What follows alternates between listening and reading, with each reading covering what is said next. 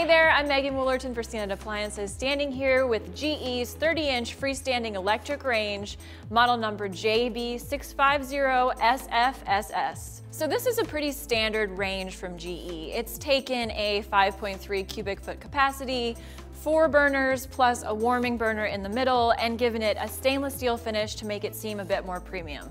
But really, this is a really basic range. It costs $800, which is pretty low end, and it is not convection. So this oven is traditional cooking only.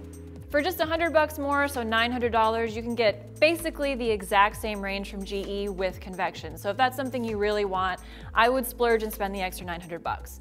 But if you're just looking for traditional baking, no frills, no fuss, this is a good range. It didn't really fail any of our tests. It cooked good chicken, it broiled good burgers, everything was just fine. But that's the other thing. There was nothing really exciting or surprising, either good or bad, about this range. The knobs that control the burners are really intuitive and easy to use, but the touchpad was a bit trickier. You have to push the plus and minus buttons, which can be a little bit annoying. So while this isn't the most feature-packed range, it will get the job done.